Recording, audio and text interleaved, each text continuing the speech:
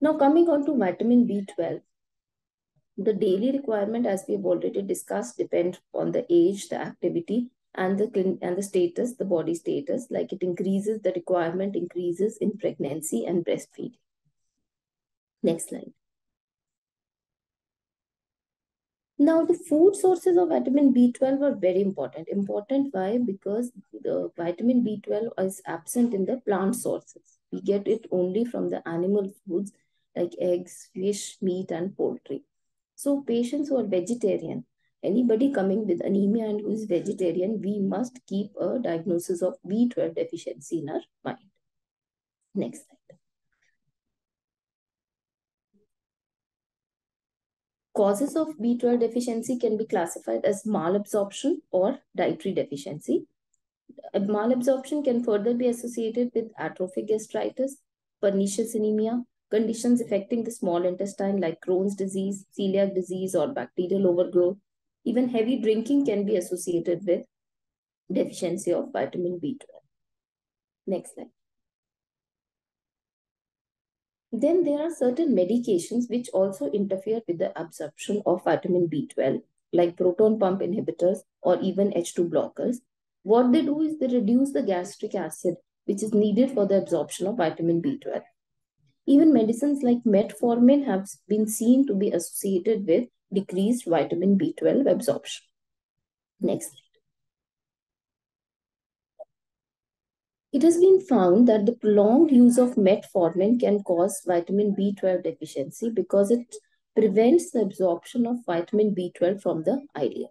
So any diabetic patient who is on regular metformin for a very long time, we must monitor vitamin B12 in the patient.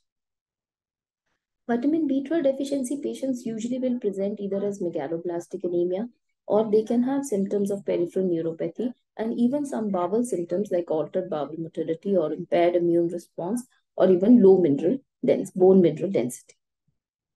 Next slide.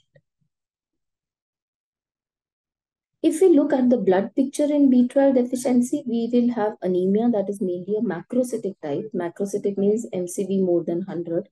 They may have leukopenia or thrombocytopenia, low reticulocyte count, and hypersegmented neutrophils. Hypersegmented means neutrophils with more than 5 lobes. So these are all usually seen in patients with vitamin B12 deficiency. Next slide. Now, coming on to the treatment, we can supplement vitamin B12 orally as well as parenterally. Usually, if the for patients who are symptomatic, they have severe symptomatic anemia or neurological findings, we try to give parenteral administration, and once stabilized, we can switch to oral therapy. Next slide. Now, in the parenteral administration, we, as you all know, we give either a weekly injection or an alternate day injection, depending upon the preparation. And once they are stable, we shift to oral. Oral, we usually give everyday therapy, about 1,000 to 1,500 micrograms orally once per day. Oral dosing is equally effective as intravenous dosing if the patient has normal absorption. Next slide.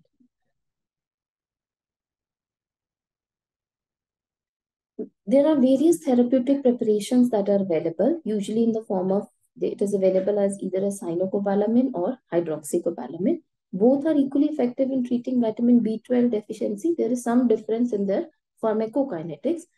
Like hydroxycobalamin, it is administered less frequently as compared to cyanocobalamin. The duration of therapy will depend upon the cause. Some causes may need even lifelong replacement, like if there is pernicious anemia or there is gastric bypass surgery. For the other causes, we can discontinue supplementation once the deficiency is corrected.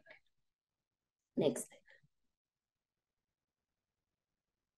Once we have treated, we need to monitor the response to the treatment. For this, we can find in the blood picture an initial reticulocytosis response, which usually occurs over 1 to 2 weeks, then followed by resolution of anemia occurring in 4 to 8 weeks.